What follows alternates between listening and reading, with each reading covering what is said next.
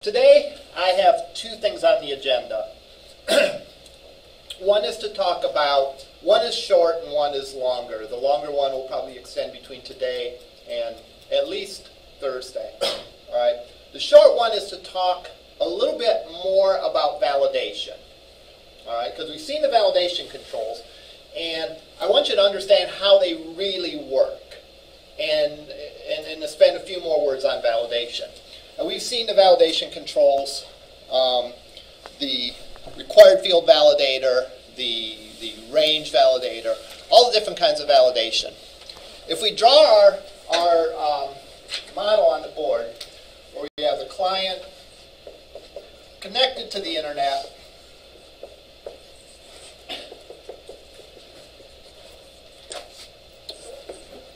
that's connected to the server.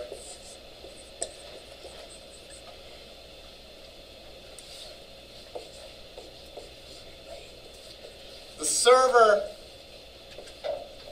as servers do, responds to requests. The difference being is that in a client-server environment or with server-side scripting, the request can contain more than a URL. It can contain other environmental properties. And it can contain form data. The server then integrates with the database, and it has the scripts, which are recipes, and it produces a response, which is, again, a response in the way that browsers consume. What do browsers consume? They consume web pages. What are web pages made up of? They're made up of HTML, JavaScript, and CSS. Okay, so these server-side scripts, in our case, they involve the ASPX file, which contains ASP.NET controls, and it includes the code behind files, which includes, in our case, C# code to manipulate those controls. Now, in the case of a validation control, let's think about how your typical required field validator works. The request comes in for the page contains a required field validator associated with a text box, let's say. What will happen then is the response will include the HTML for the text box, input type equals text. It will also include JavaScript to validate that. All right?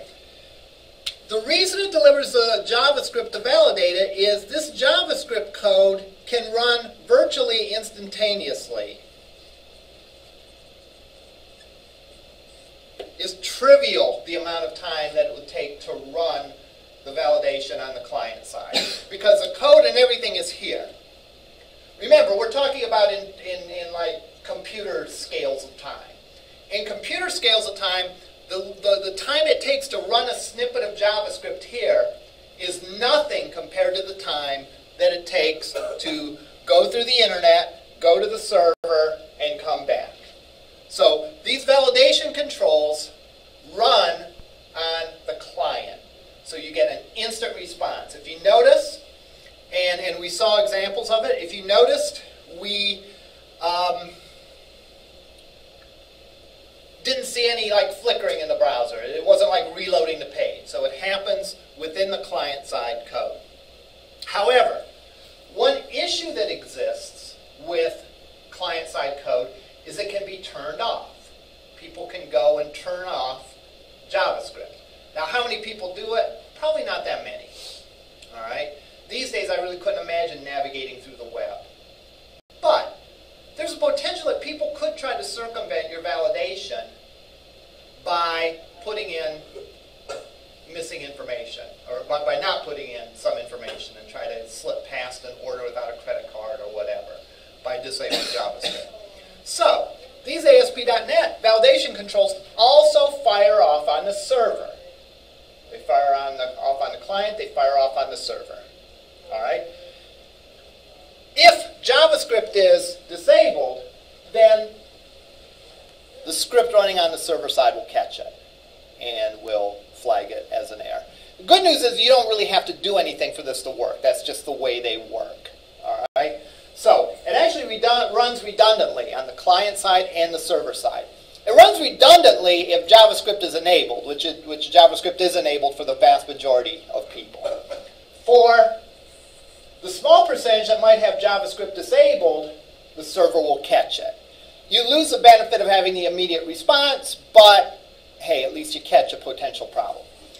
Other thing to keep in mind is good news for the server too, because if there's missing data, the server can't process the form correctly, so why even present it to it?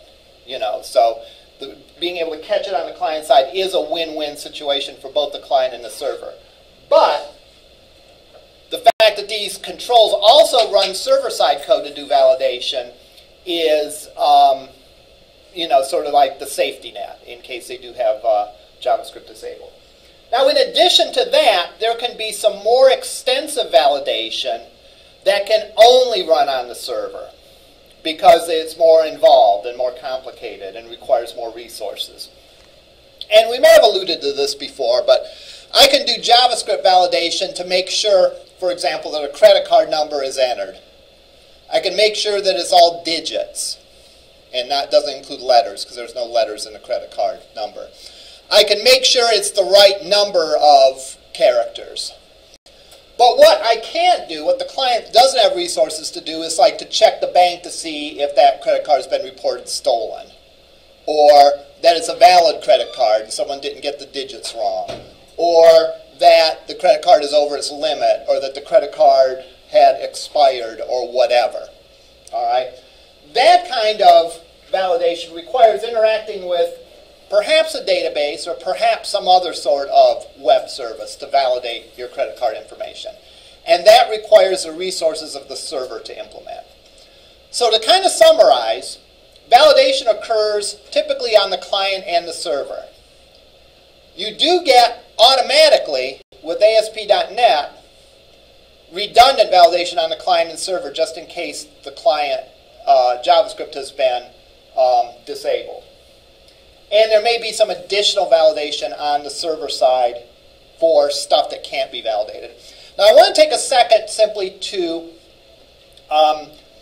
test this theory out, all right, and show what happens when you disable JavaScript and try to run validation.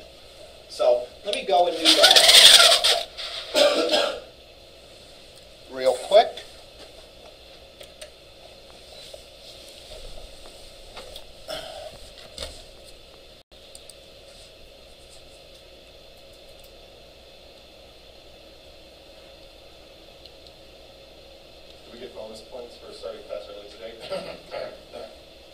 We don't start class early. Class starts at 10:15. No, it doesn't. 10:15. 10:15. Where have I been this entire semester? And I explicitly made that a point at one point because I said a lot of people think this class starts at 10:30, but I'm almost sure I said that. That's what Google told me. Google's very seldomly wrong. Right. Very seldomly doesn't mean never. All right. Should validate it. Yeah, exactly. Boy, who would have thought that you'd see this headline, which 0-2 teams can get to, and see that picture, and to think they're talking about the Saints and not the Browns. Yeah. That's unexpected. All right, let's find. Yes, sir. It's a personal day. You don't have to be impressed.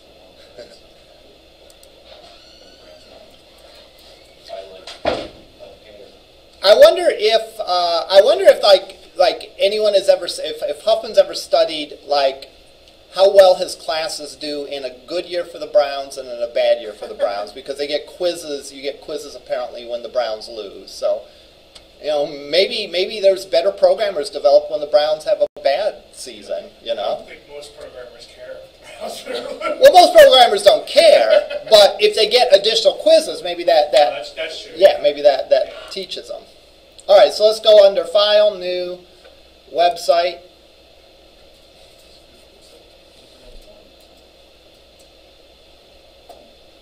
I'm going to create an empty website. I'm going to use C#. I'm going to put it on the desktop and call it Validation.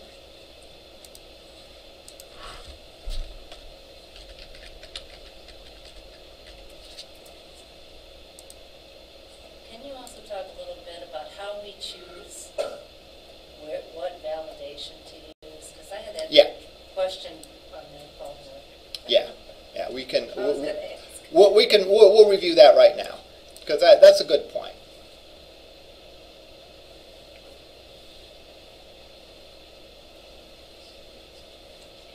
All right, let me go and make a form.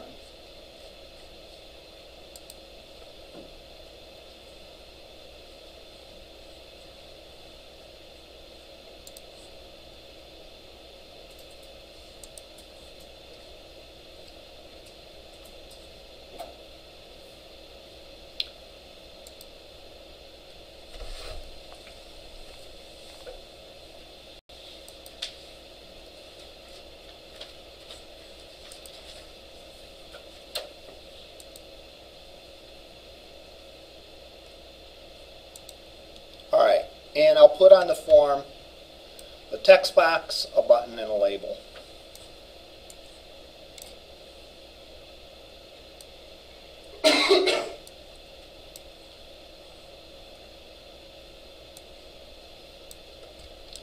Now, what this is going to do is this is going to square whatever number they put in. All right, so we'll take it and multiply it by itself and give me an answer. So if I type in 2, it'll give me 4, and so on. All right, just some dumb code that we can try. But it's not dumb code because I want it to be able to fail. So for example, if someone puts in something goofy or doesn't put any number in, I want to get an actual blow up. All right? Okay, so I'm going to put my required field validator. Let's review the different validators. A compare validator is used to do what? It can be used to compare two things. So again, starting date and ending date. Let's say I was doing a search of newspaper articles. I would want to search everything within the month of June, let's say. So I'd say between June 1st, 2014, June 30th, 2014. For that search to work, the second date would have to be after the first date, or equal. All right? So I could put a compare validation to make sure that the second date was greater than or equal to the first date. All right? If I enter passwords, you know, when you type in, if you're creating a new account, you type in a password, then it says retype your password. All right? Well, then field A would have to match field B. All right? So I could put a control validator to say this guy has to match that guy. Here's a little bit of a twist. You can also use compare validator to do a data type check.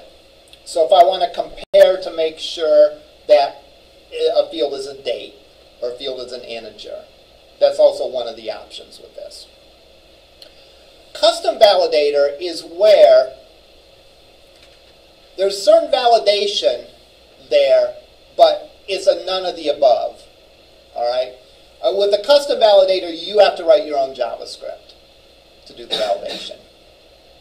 That would be if you had some weird validation rule that, I don't know, maybe looked at, I don't know, some weird combination of things and nothing that fit any of the other categories. And the other categories are pretty versatile. So they handle most of the validation, but the custom validator is sort of the, well, none of the other ones really fit, so I'm going to write my own. The range validator is to make sure that a field is within two different values. So if I had a time card field, and it said, how many hours did you work today? And the answer would have to be between 0 and 24. All right, I couldn't put in 28 hours. All right, I couldn't put -2 hours. So I would put a range validator to say that the value of a certain text box has to be between 0 and 24. A regular expression validator is where the data in the control fits some pattern. For example, a social security number. Everyone's social security number is 3 digits, a dash, 2 digits, a dash, 4 digits. That's everyone's social security number. An email address follows a certain pattern. Everyone's email address is something at something dot something. All right. Now the details of what those somethings are, It can be different in many cases, but we know for sure that that's what a valid email address is. Something at something dot something. So regular expression allows you to define a pattern and specify that the data that you enter in the control has to match that pattern. Phone numbers, another example. Standard phone number within the United States would be, area code, 3 digits, 4 digits. Now, those are sort of the standard things that you have regular expressions for. You can also make your own. For example, you may work for a company whose part numbers are all 3 letters followed by 4 numbers. Every single part number fits that pattern. Well, you could write your own regular expression to validate that. And then finally, a validation summary is not really a validator. It's simply a different way to display your validation messages. We might look at that later on.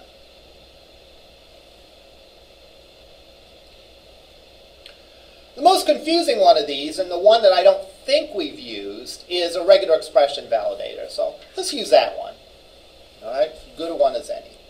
I'll put that up here, and I'll validate for an email. Must enter a valid email.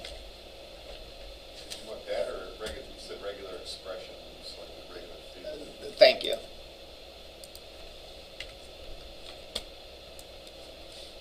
They both started with R's, and it was close enough for me. Must enter a valid email address. Now then I have to put, with all of these, there's a control to validate. That is who you're putting this validation on. And it's pretty easy in this case. I only have a text box. And with regular expression, there is the validation expression. This is where I specify the pattern that the field has to match. And if I hit the 3 dots, I'll see a list of Is that a French phone number? French phone number. Nice. It's like an American phone number, but there's "lit" in front of it. So like "lit 440," It seems smug. You're stealing my Android joke. And all that. Stealing your Android joke. Yeah, sure. All right, URL's another good example. We're going to pick email address if we can find it. I thought it was there, right there. Internet email address. And believe it or not, that's a regular expression to do that. Gee, I'm kind of glad we don't have to write this one and it's predefined. Regular expressions, by the way, is not strictly an ASP.NET thing. You use regular expressions, I don't know if they were first done in Unix or what, but you can use regular expressions in a lot of different contexts. All right. So, I'm going to click that. And now, I'm going to do the code behind. And double click that. And I'm going to put code in the code behind that says label1.text equals text box 1.text. And I'm going to concatenate onto that is a valid email.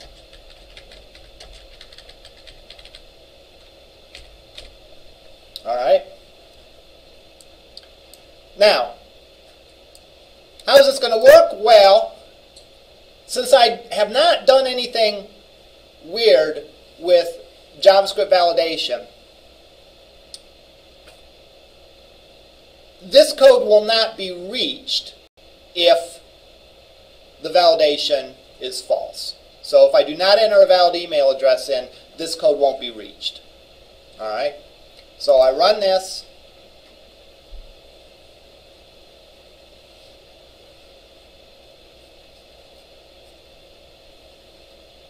I close out of it because who knows where any of the settings are in Internet Explorer, so I'm going to run this in Chrome instead.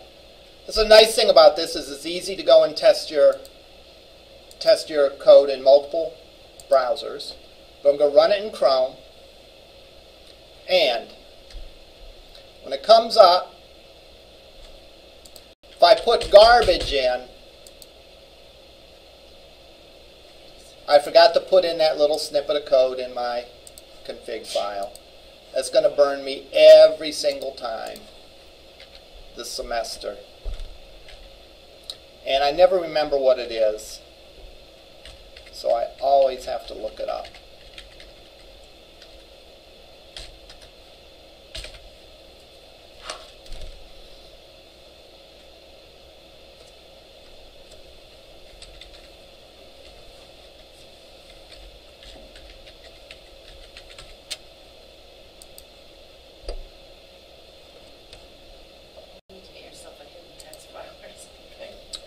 I need something. That's pretty clear.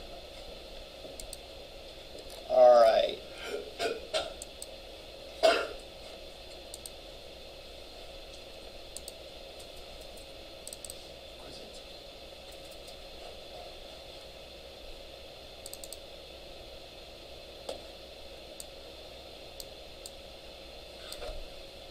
This is what I need to copy, the validation settings.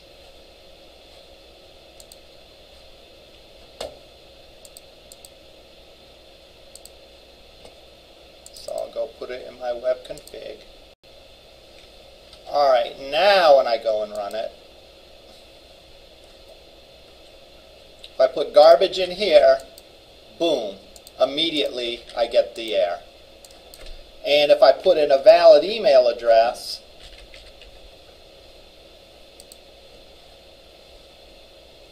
I get the message from the server. Alright, so we see how that works. Either I get the message, the client-side message, or I get the server-side message. Now, let's go in and let's disable JavaScript. Now, let's hope I remember how to do that in Chrome. All right, settings. Oh, I'm almost sure you can. I just don't remember how. Is there advanced settings all on the bottom? All the way down. Yeah, there you go.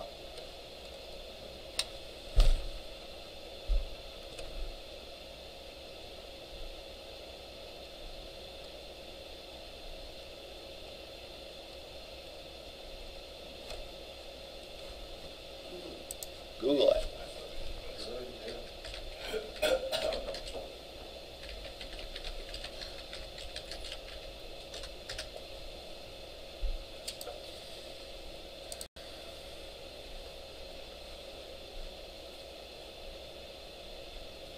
Chrome allows you to turn it off or turn off. Go to Settings, Show Advanced Settings, Privacy.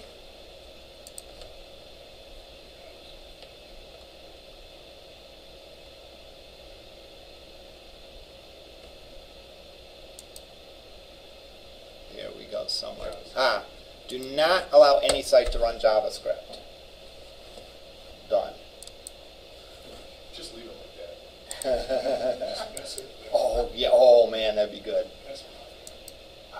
All right, so I'll go and refresh, and now I'll type some garbage in. Notice what I get. I get the server validation error. I get the server error, or I'm sorry, I get the validation control error saying that I must enter a valid email. I also get a message saying it's a valid email address. Why is that? Well, because when JavaScript was not enabled, or I'm sorry, when JavaScript was enabled, when it was not disabled, this line of code was never reached if there was an error, a validation error, right? Why? Because the validation error was done on the client side, and it kept the form from submitting. So, the only time it made it to this event is when it passed validation. All right? Because if it didn't pass validation, it didn't submit the form. If it didn't submit the form, you won't get this message. now I have disabled JavaScript. Okay? So I've disabled JavaScript. So what does that mean? What that means is the validation is not going to fire off on the client side. The validation, however, will fire off on the server side. However, there's nothing keeping that code from executing. So the validation's firing off, and that code is firing off. What we really want to do is we want to keep that code from firing off if the form is not valid. So how are we going to do that? Like an if statement? Okay, it will be an if statement. Kind of say like is valid? Yes. There actually is a property of the page called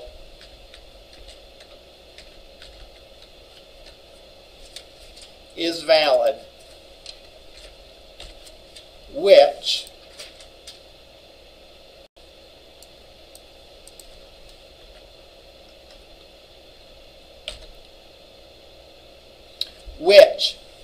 checks to see if it has passed all of the validation controls. So now, if we go and run it,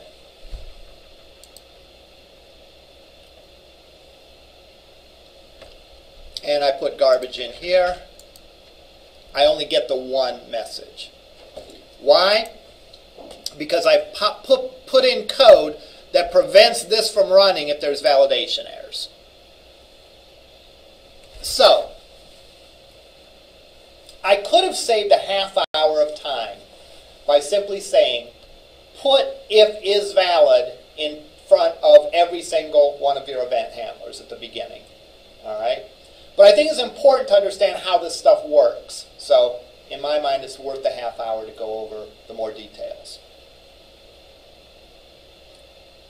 So, we put this in. If JavaScript's enabled, this doesn't do any harm, right? Because that if statement will only be reached when the form is valid. So is valid will always be true, and then I'll go and I'll display the appropriate valid message.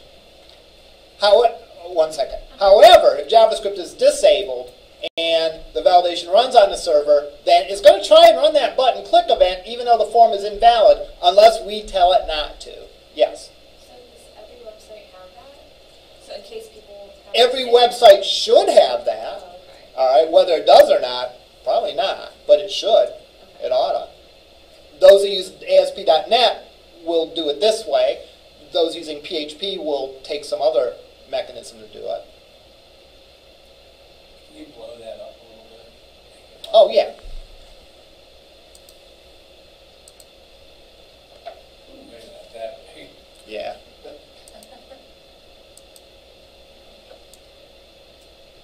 So I have if is valid, and that goes around my event code.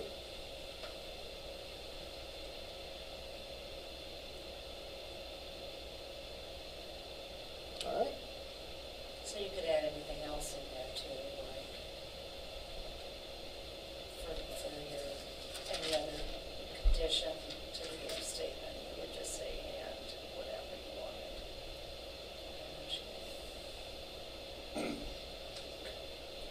You could, but the way I would see it, if I was coding it, I would leave this if statement by itself, because this if statement does one thing. It makes sure that the form is okay to process. Once it's okay to process, yeah, I might have other if statements, but conceptually for me, this is like decision number one. Can I even process this data? If so, then I start doing the processing, and then I start doing maybe the other if statements. Yes? What is in label one dot text? Label one.text will be, if the data is valid, it will be the person's email address along with a message saying is a valid email. So I say label one text equals the value of the text box plus the message is a valid email address. Right, but currently what is in label? I believe I blanked it out, so nothing is in it initially.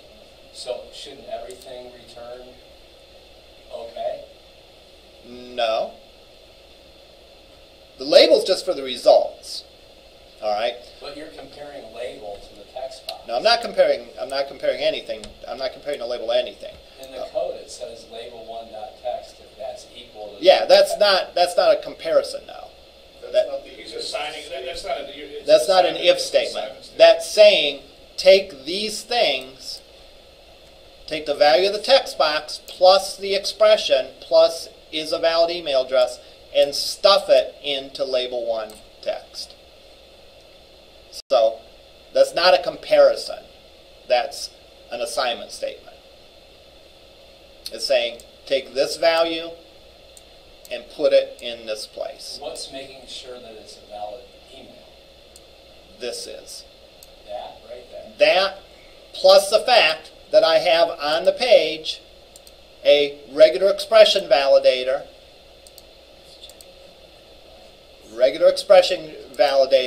that is validating to make sure that it's a valid internet email address.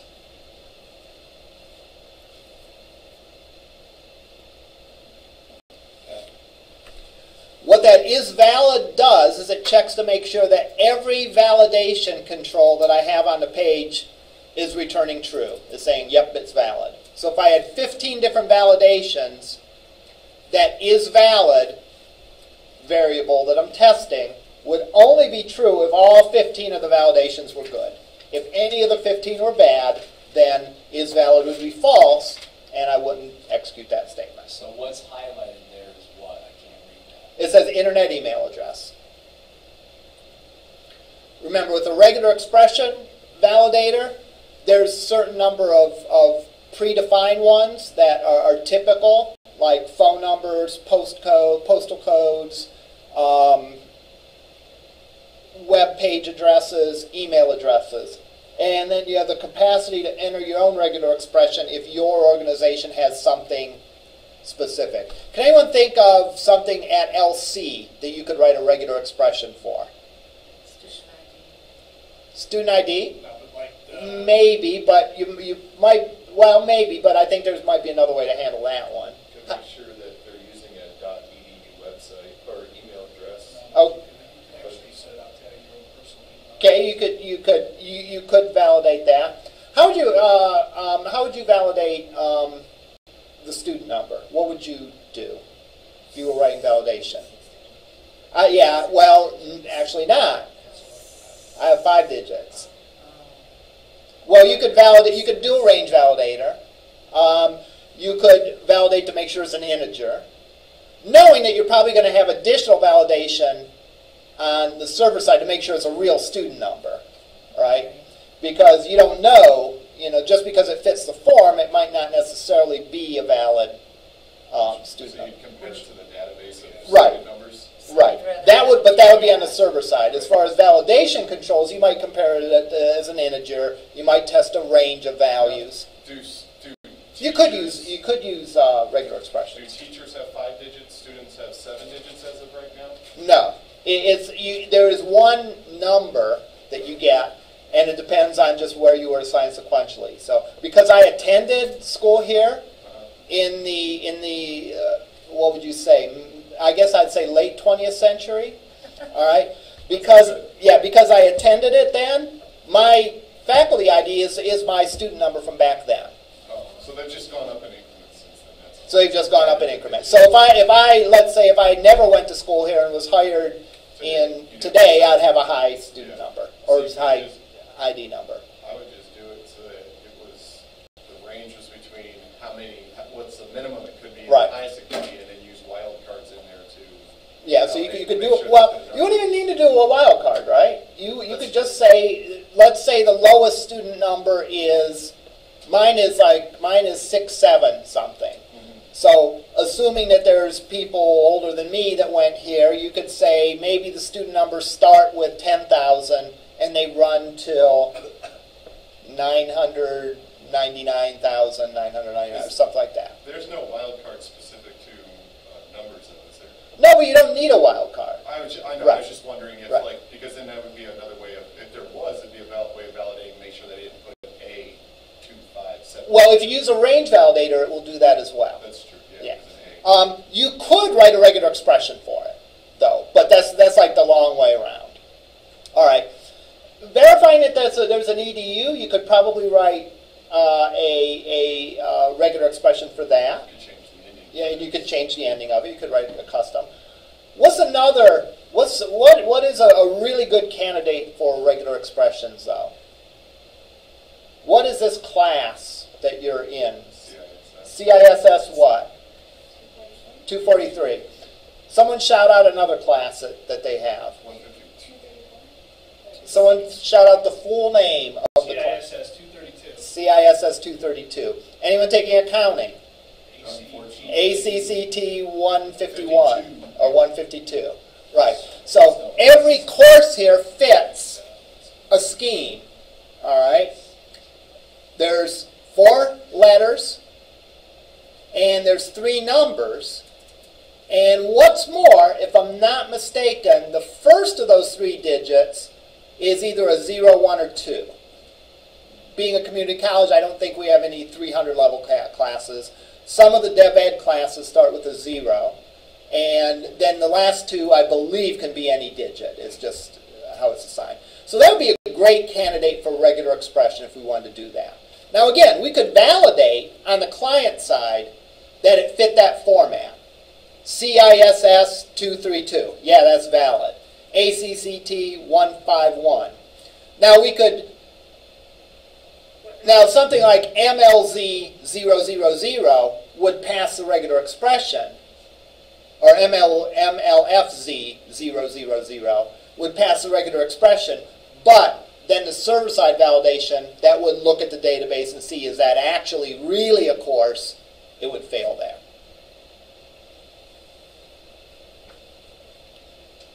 All right. Could you punch in a bogus email address with what you just did? With what? Just run it and supply a bad email. I just want to. Well, I'm not sure what you mean by a bad email. Something that's completely. There's something invalid. about the ad. What? Something that's completely invalid. No way. Well, again, define what you mean by completely invalid. Gibberish. Just X. first name, last name. Gibberish. That would work. All right. That's not a valid email address, right? Correct. And when I click that, it says must enter a valid email. So if you put gibberish at something, then Gibberish of at- something. Huh. Dot.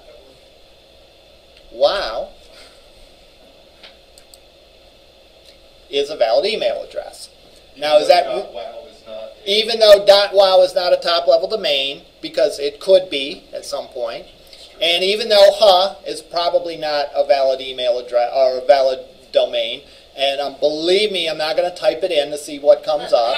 All right. I would say it is. And even if it was something valid, like lorraineccc.edu,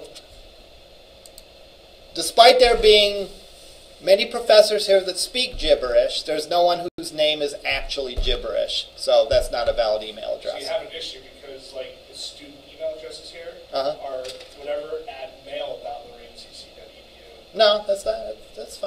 That work? Yep. Oh, okay. Because it's okay. It's just a gotcha. I was on a site the other day that said my email was not valid. And Mhm. it was. That's every time I typed it in. Because you still have Right.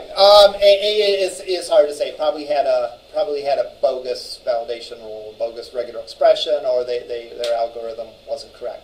And that's one good advantage to using regular expressions like this is they're kind of tested, right? They're kind of tested and they're validated. Any one of you could, I'm confident, if you took long enough time, you could write the code to validate an email. But there's all these little things that you might forget. Like, for example, would every email address end in 3 characters? No. No. What would be an example of an email address that wouldn't? Out of country. Out of country. Yeah. Mike at bbc.co.uk. They have like that info. They have full Yeah, and there'd be like some .info, right? So you might think that, well, after the dot there has to be 3 characters. Well, wrong. All right. Okay. So the bottom line, what we've learned from this is wrap all of your event handlers in is valid. And that will ensure that if the validation runs on the server and there's a validation error, that you don't try something illegal. Again, keep in mind that even here we're seeing the limits of the validation controls. These are simply looking to see if the form of the data is correct, not is that really an email address. How would you validate if something is a real email address? You have to go to a database. Is there a database of all the valid email addresses? You have to send an email. Yeah, you'd have to. In the case of an email, you'd have to send an email to it, and if someone responds to it, then yeah, it's probably valid. It's valid. For other things like credit card, there would be a database that you could go and look up. Or for course numbers here, if I typed in MIKE 111. It would pass the form of the validation, but if I went in and hit up against LC's database and looked, say there's no courses MIKE 111. That would be a form of validation. Pardon me? Where it would just send a quick signal to and receive from an email address, like in this case, could be a form of validation. You know what I mean? If you were to put this in, it passed our validation, but then a secondary validation could be to send a quick to and get a response from on the server side of email. Well, you have I don't to know, wait just for them thinking. to respond. No, you wouldn't have to wait. If you set it so that when you create an email address, it has that capability. It would be a new form of validation to make sure that an email address is a legitimate email address. That doesn't happen because other people can't make me send emails. Well, that's right. But if, like Yahoo, for example, supported that, Yahoo would be able to send. If Yahoo supported that, that would be known as spammer/virus heaven. Oh, really? Right? Because that would allow other people to send emails from your account. That's true. So let's say LorraineCCC.edu supported that. And I could then go in and write code to have dhuffman@LorraineCCC.edu send someone an email, if that were the case. Right, it would be fun. But, yeah, it wouldn't be a good idea. So, I mean, there's a... They do that enough already. Yeah, they do that enough through funky means already. But, again, that would probably be a pretty dangerous thing to do. And again, if you think about it, what is this used for? One of the reasons this is used for is, yeah, okay, what you described would check if someone accidentally, like if I hit the wrong, if instead of L I typed in K. I do that a lot with my name, like Zeckers, That would catch that kind of error because it would say, hey, but a lot of times what people will do, a lot of times that control is in there to, keep people from signing someone else up to a mailing list, for example. If I was able to go in and put D. Huffman and it was automatically verified, that probably wouldn't be a good idea either. That's why we confirm those emails.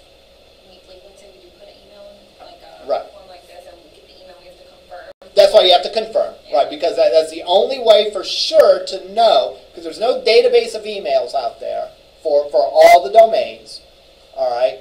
So the way to do it is to send it an email and ask for a response. And if you look closely at that response, usually there's some kind of thing on the query string. There's some extra characters there. And that's identifying you, that this is a response for you as opposed to a response for someone else that might be registering at the same time. All right. That was part one of the lecture, which went longer than I thought, but it's good because I don't like when things seem like magic.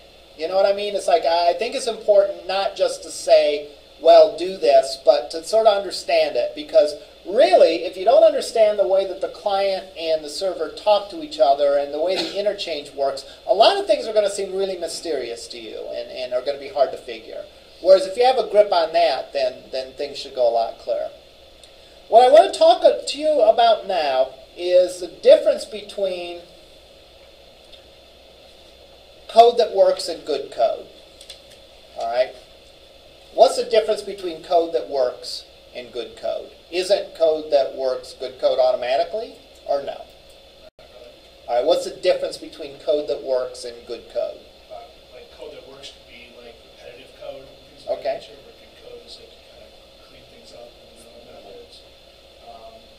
How about you take advantage of like custom classes and all that in good code, and kind of separate your stuff out a little bit? Okay. Where you could just stuff like everything up. You know, I mean, you could do a lot of programs that Okay. So what you're saying is, in addition to code working, I think this one here you're saying, it should also be well written. All right. So I guess if we're going to draw a Venn diagram. This isn't really a Venn diagram. It's like this.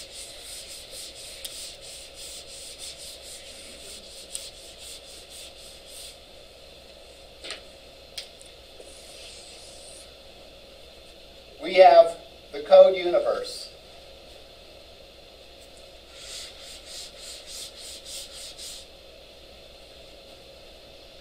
We have code that works.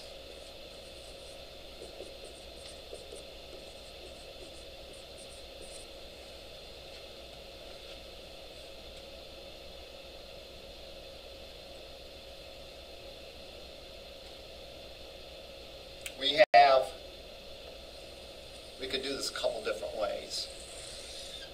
We have bad code.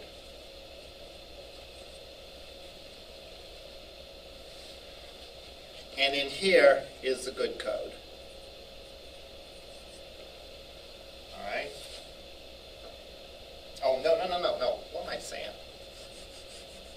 This would, yeah.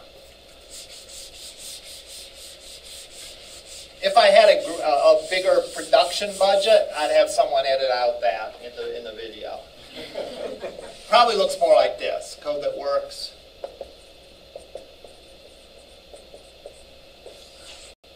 Good code. Sort of the academic way to say it is that working is a necessary but not sufficient quality of good code. In other words, getting your code to work is like the starting point. It's like not the ending point. Putting it differently, getting your code to work might be C or D level work. All right, if we're going to assign a grade to it. It's not, definitely not A work, and it's probably not even B work.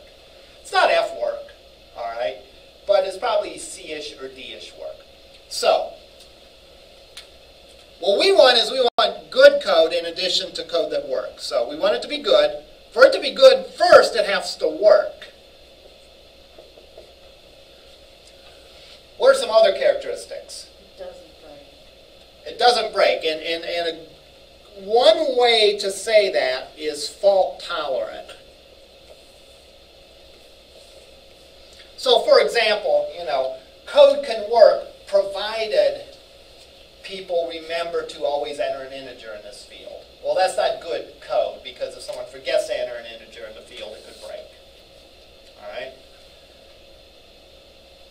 So fault tolerance is one characteristic. And we'll talk about that. Validation helps us make code that's fault tolerant, by the way. Right? If your code blows up when you enter a non-integer, well, don't allow them to enter a non-integer, and you've handle that fault. What's another condition for good code? It's well written. Well, but what makes it well written? Maintainability. All right, maintainability.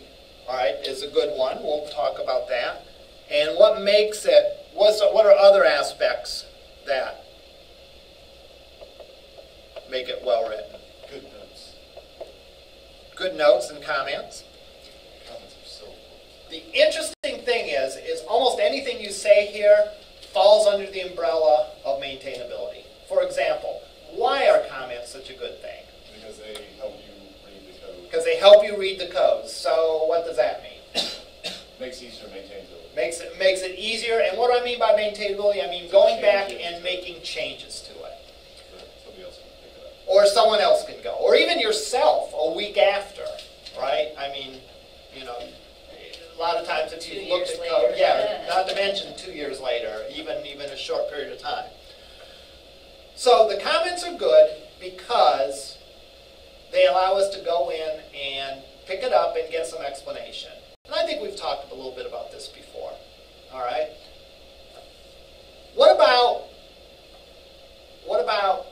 using naming conventions? Giving your fields descriptive names. That helps with maintainability too, because it makes the code easier to read. Easy to read equals easier to understand what's going on and easier to change. All right. What about breaking things into functions instead of having one giant chunk of code? This is another good programming practice. How does that help maintainability? It helps if you have something wrong in one part of your program, you can kind of A, debug it better, and B, you just have to fix that one part. Yeah. If things are divided into functions, things are in bite-sized pieces. And you can go in and you can look at and more easily find, you know, it's easier to find a problem with when you have 10 lines of code that you're looking at or when you have 1,000 lines of code to look at. Well, it's easier to find a problem when you have 10 lines of code. So breaking it up into chunks helps with debugging. What else does breaking it up into chunks help with? Well, unnecessary repeats are... Unnecessary repeats, right? That's another thing. Writing functions, creating functions takes a set of code that we might do over and over again and make sure that that code's only in one spot so it's consistent. And another way to say that is it lends itself to reusability. All right? So code that's reusable is more maintainable. Why is it more maintainable? Well, if something changes or if there's a bug, we only have to change it in one place. All right? I'm going to do just a silly little distance conversion between kilometers to miles to feet and all that kind of stuff. Well, that could be a lot of places within an app, right? I have a little fitness app, tracking app that calculates, and you have the option to show the results in either kilometers or miles. Every page of that app has code to convert from one to the other, right? Because if I decide, hey, I want to see it in miles, it's going to show on every page, it's going to show it in miles. If I say I want to show it in kilometers, it's going to show it in kilometers.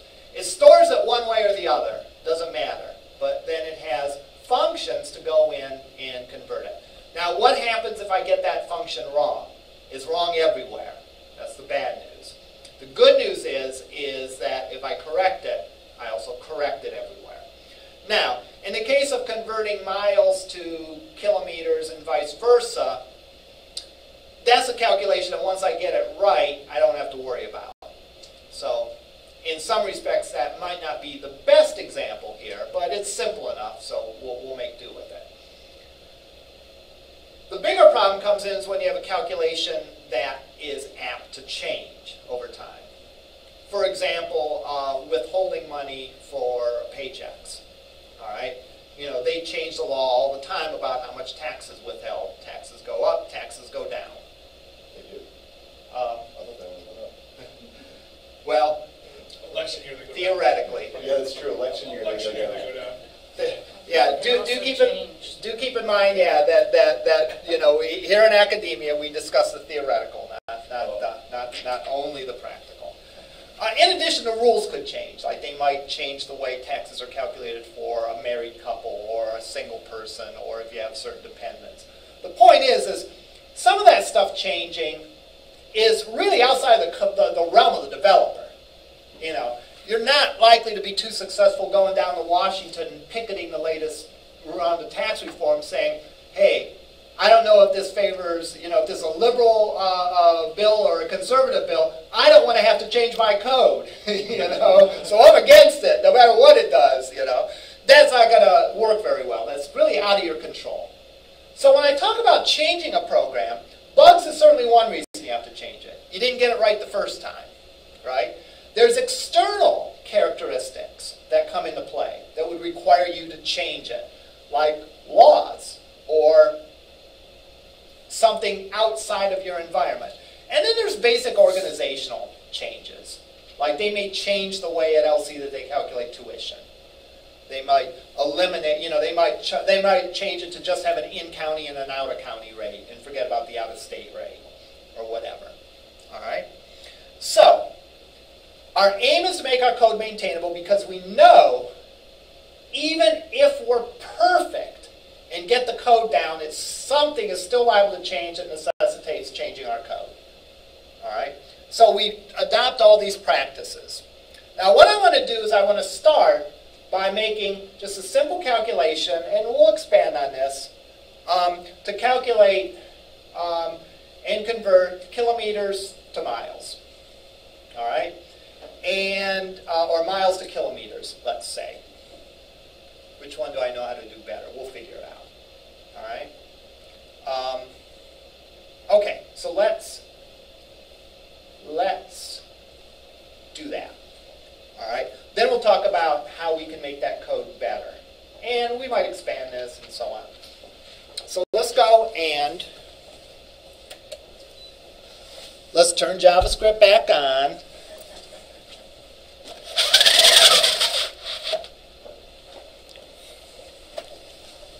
Nice thing about these machines is that they do reset. This machine, I'm pretty sure, resets every time. So if I did happen to forget, the next reboot it would correct it.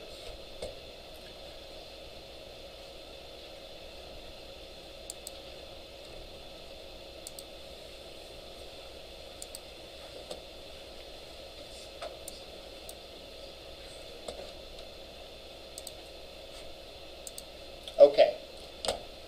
Now I'm going to go in and I'm going to create a new one.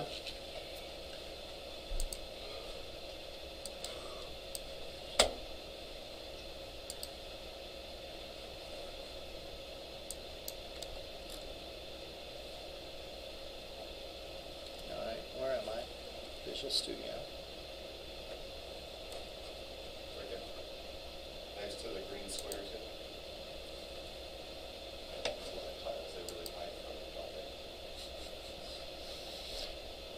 New website, Visual C#, empty website, put it on the desktop. I'm going to call it conversion.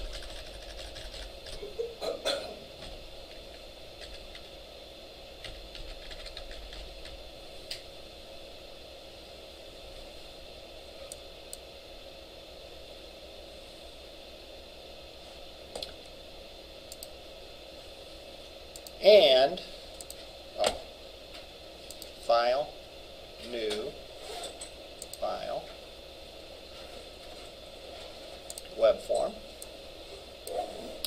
I'm going to go right off the bat and paste that code in my web config file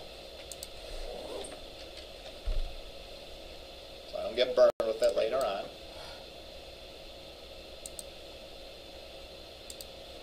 All right. Then I'm going to go and I'm going to put in the bare bonus code that I could legitimately say works. All right, so I'm going to put a text box. I'm going to put a button. And I'm going to put a label.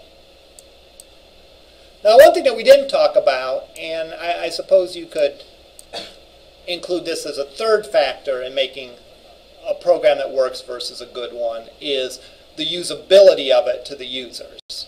All right. So, for example, we're going to write code that actually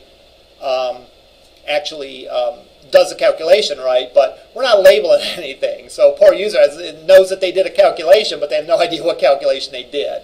All right. Well, we could pick and make it more user-friendly. We could make it appealing. One thing I emphasize in the web development class is that some of the graphic design aspect of web pages isn't just about making the page look attractive. It's about making the page more functional. So you can do things with colors and fonts to group things and to set things off and to emphasize different things on the page. And that goes beyond just like, oh, I like how that looks. It's like, oh, it's more functional this way. All right? But we're not going to worry about that right now. I'm going to go in and I'm going to put my code behind. I'll eliminate the initial value for the label.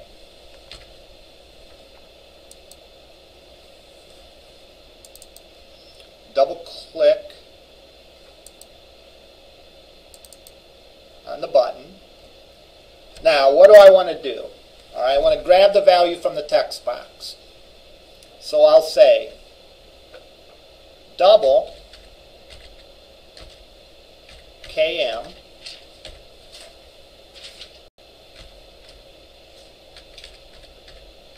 double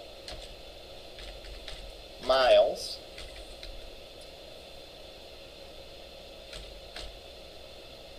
KM equals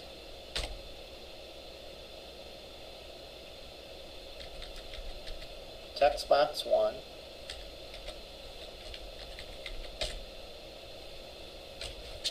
Alright, that's not correct. Why not? You're trying to stuff a string into a double. Trying to stuff what is a string into a double. Now, if I put validation on the text box to make sure I can only enter numbers in, will that fix this error?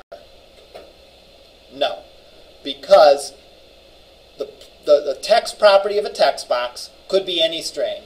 And the fact that we have validation on it is irrelevant. That validation could get turned off. We could, through our code, turn off the validation. So there could be a string in here. How do we convert it to a double? Two double, or convert that two double. Convert Two that double, please. to double. Yep, I got to hit at least some of the right keys for this to work. And put it in parentheses. So what that will do is that will take the value here in the text box, which is text, it will convert it into double, and it will stuff it in there. So this is the one thing I remember, that a 10K is 6.2 miles long. So if I take the kilometers times 0.62, I think I got the miles. Then finally, label 1, text equals what? Miles? Can you blow that up a little bit? Yeah.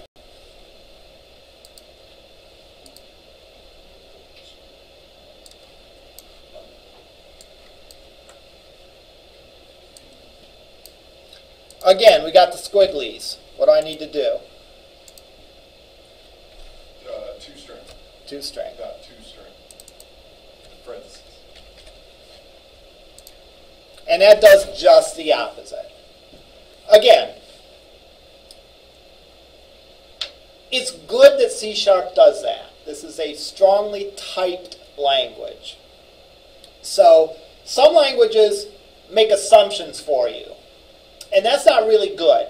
You think they're doing you a favor. For example, in some languages, you could assign a string to, take a double and stuff it in a string, and it sort of figures out what to do, and it does a conversion for you. This C# wants to make sure that you're aware of every single conversion that happens, so it doesn't do any implicit conversions. You have to deliberately do any conversions.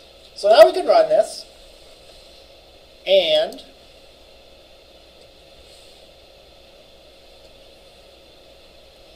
I put in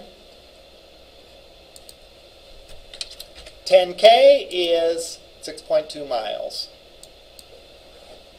1K equals 0.62 miles. 5K equals 3.1 miles. And I believe these numbers are all accurate, near as I know. Could you throw a format specifier inside those parentheses after the two string to carry it out to 3 places after the decimal? Yeah, you could. Do whatever. I'm sure there's a property for that. Yeah, I'm sure there's a property for that. We could just... Parentheses. Yeah, how you do that, I don't know off the top of my head, but I'm sure you can do some formatting for that. I think it's Would like that be, N3 or N4, N3? however many you want. And 4,000. Yeah, it's close. There you go. Like that. Yeah. Yep.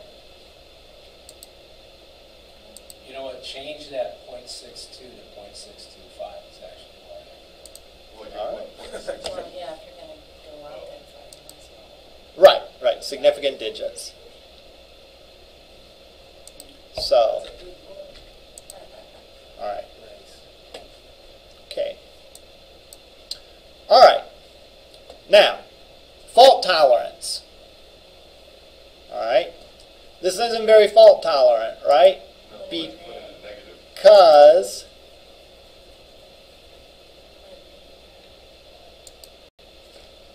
I'm torn about a negative, because a negative will give me a correct result. It's true, and you If, could if, run if you go backwards. backwards, right? If you're talking about distance as a vector, Yeah, that's true. then negative distances are possible, you know, as opposed to a scalar. If you just want to throw relativity away, you can go with I'm thinking more of the obvious one. How many miles is that? Boom. I get an error. Now, there's a few ways that we can handle this. All right? One of the ways that we've seen, one of the ways we haven't seen. The most basic way to handle it would be by validating to make sure that they put in a double. All right? So, let's go and do that, and that'll make this fault tolerant. Oops. Again, you could claim that, well, my program works as long as I know, gee, who would be dumb enough to put values in it? It isn't about that. Who ran AFE miles? That Yeah, makes no sense. it isn't about that. It's about Somebody could put in 10. someone could type 10. Sure. All right. There's again, it's not your job to judge the user. All right. It's your job to write tight code. So I could go in and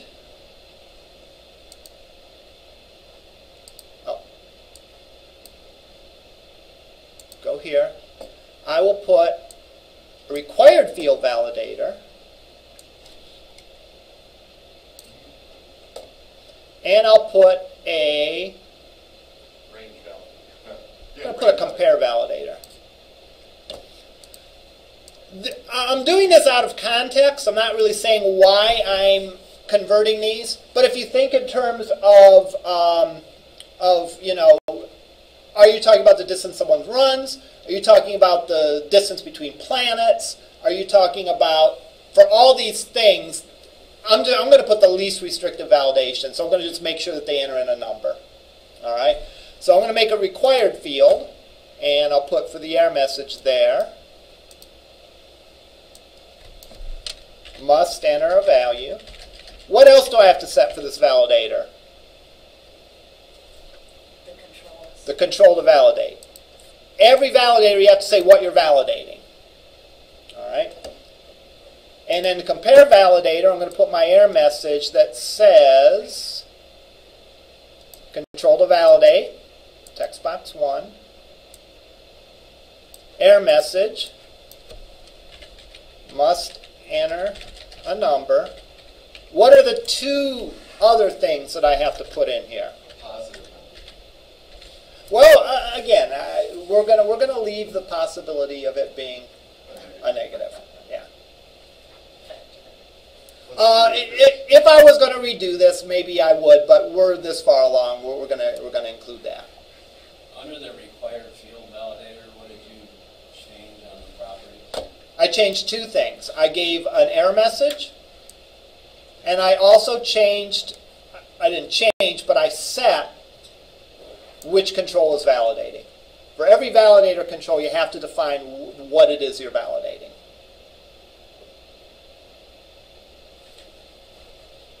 Now, for the compare validator, I've put in my error message. I've put in my control to validate. What else do I have to put in? Data type check. To put a data type in to say, yeah, we're dealing with doubles here. And I also have to put in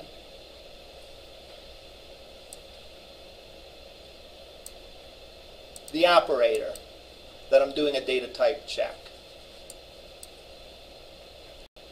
And the type is a double.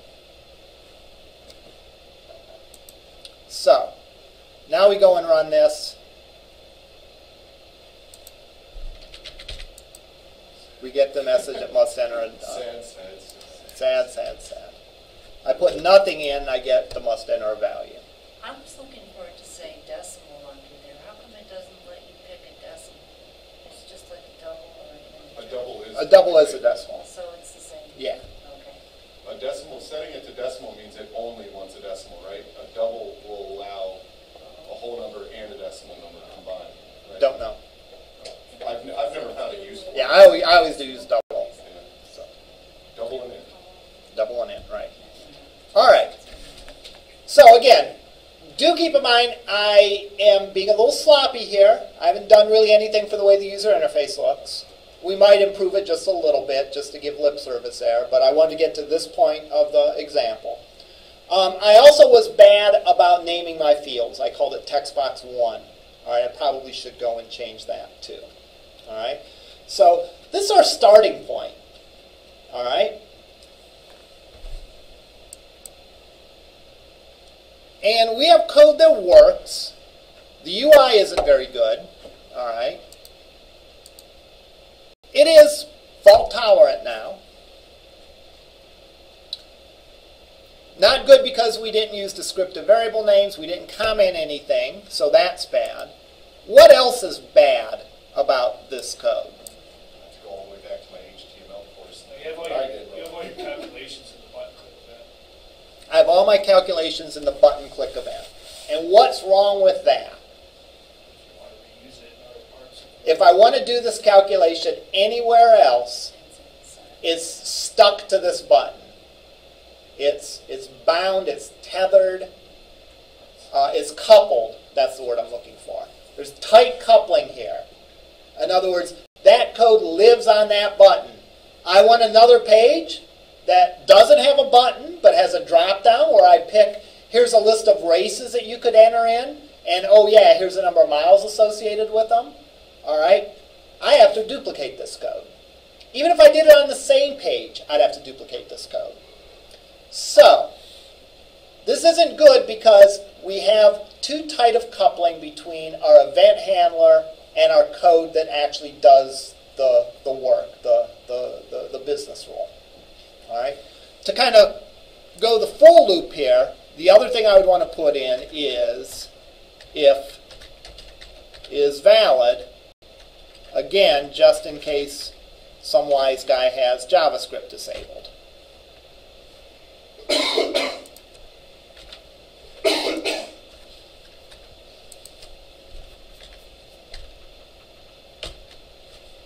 All right.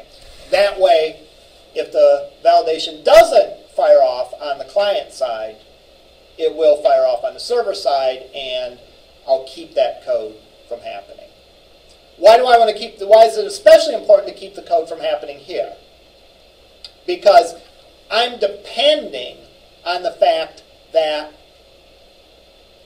that text box has been validated. And we'll do this next time, but if we didn't have this as valid code and we disabled JavaScript, this line would blow up, right? Because if we would try to convert Fred to a double, it would blow up, all right?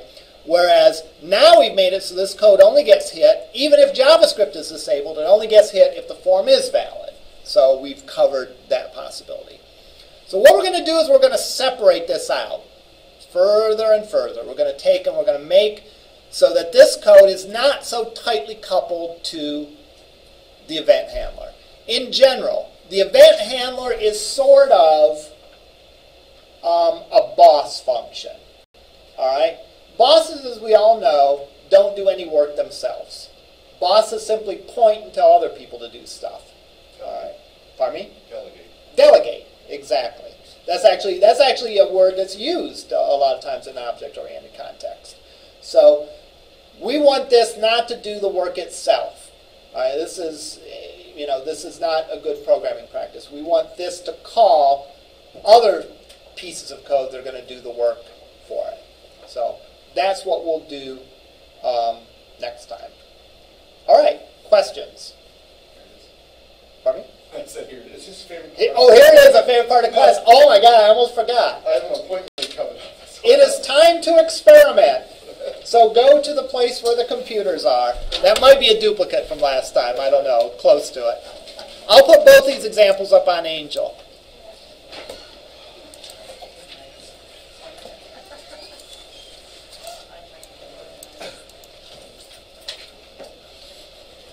So I submitted that homework, the 3 and 4, without that is found part. Do you want to know if that's okay? As long as you're aware to do it for future reference. I knew what it was. I was one that said, Right. said what it is. I just Right. On pace, so, yeah, there's always.